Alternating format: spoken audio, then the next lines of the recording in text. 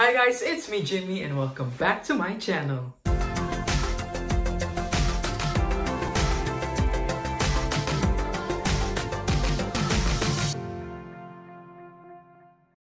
So in this video, I'll be showing you how to do an endotracheal intubation since I'm currently rotating under the Department of Anesthesiology. However, please keep in mind that I'm doing all of this at home, so I'm going to be substituting a lot of materials and most of these materials are just DIY crafts. So please bear with me and let's begin.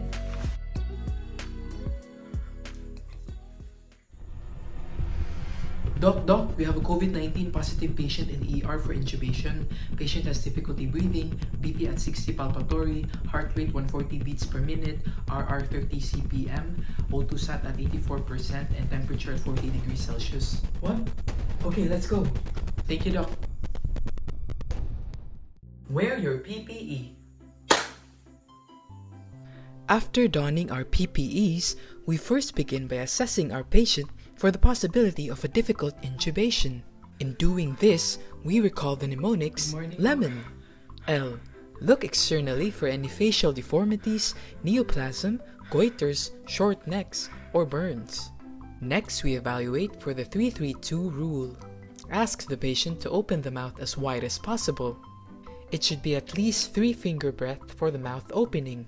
Next, ask the patient to look up for extension of the neck.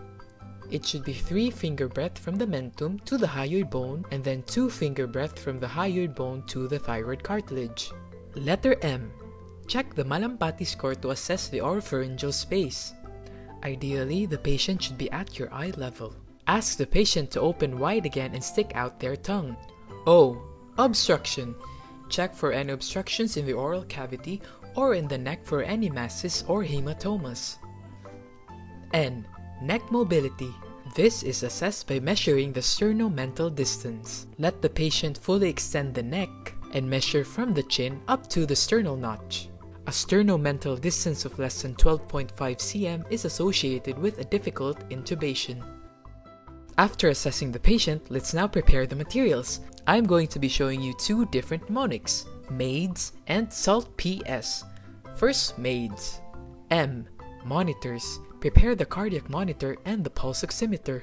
A for airway equipments. This includes the endotracheal tube, the silet, the laryngoscope, the bag valve mask, nasopharyngeal and oropharyngeal airways, and laryngeal mask airways. I for IV fluids. Since our patient is hypotensive with a BP of 60 palpatory, this is important to improve the patient's hemodynamic status. D for drugs. We usually give both an anesthetic and a neuromuscular blocker for patients for intubation. However, since the patient is hypotensive, a neuromuscular blocker is enough to relax the muscles of the patient and to prevent worsening of hypotension. So for this patient, we will be giving intravenous succinylcholine at 1.5 mg per kilogram. And lastly, S for suction catheter and machine. The other mnemonic is SALTPS, so these are for the materials that should be by your bedside during intubation. S for the suction catheter, A for airway, which includes the nasopharyngeal, oropharyngeal, and laryngeal mask airways, L for the laryngoscope, T for the tube, so choose the appropriate endotracheal tube for your patient, P for plaster, which is used to secure the endotracheal tube after intubating, and S for stethoscope to listen for the breath sounds. Now let's properly position our patient for intubation. Ideally, the patient should be in a sniffing position. Place a towel or a pillow under the head of the patient. This allows the lower neck to flex. After that, allow the patient to fully extend the head. With this position, you obtain a good line of vision since the oral, pharyngeal, and laryngeal axes are in line. Due to the COVID-19 pandemic, intubation of COVID-19 patients can bring risk to the healthcare workers. Because of this, aerosol boxes were made in order to protect them from aerosolized droplets. Now let's perform the basic airway procedures. First, suction the secretions vomitus that may obstruct the patient's airway. Next, perform a chin lift and jaw thrust maneuver in order to displace the tongue anteriorly. You do this by tilting the patient's head back by pushing down on the forehead. Next, you pull down on the mandible using the index finger and the middle finger. Next, it is important to pre-oxygenate the patient prior to intubation to allow the patient to have reserve oxygen. A bag valve mask with an airtight seal is used for this pre-oxygenation. An airtight seal is done by using the CE grip. The thumb and the index fingers create a C over the bag valve mask, while the other 3 fingers are under the mandible and pulling up. So let the patient breathe with 100% oxygen for about 3 to 5 minutes. Next, you can maintain a patent airway using either an oropharyngeal airway, the nasopharyngeal airway, or a laryngeal mask airway. Ensure that you have the proper size for the patient.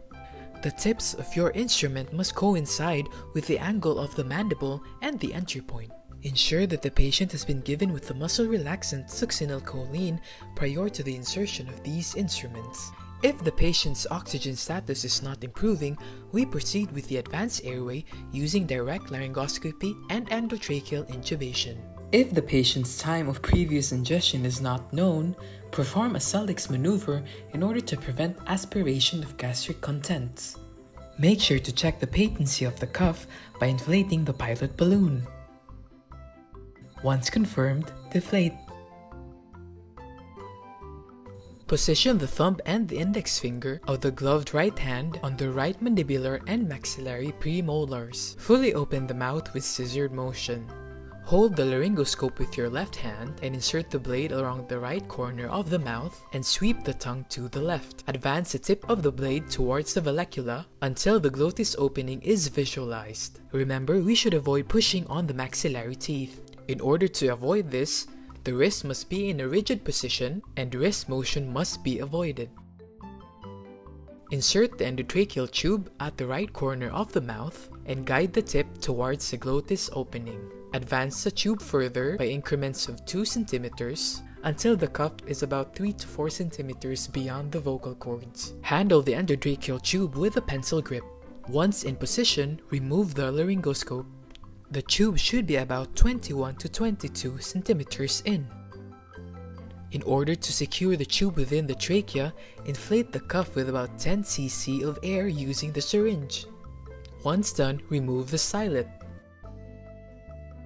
Attach the tube to the bag. Confirm the proper placement of the tube using 5-point auscultation of the lungs and the epigastrium. There must be equal breath sounds on both lung fields and absent gurgling sounds in the epigastrium. Also observe for equal chest rise and monitor the CO2 levels using the capnograph.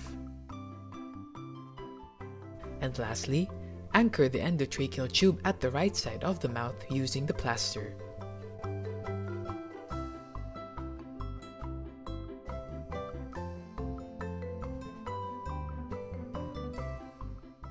So that's it for this video. I hope you learned a thing or two about how to do an endotracheal intubation.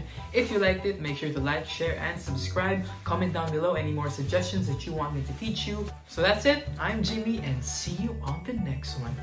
Bye!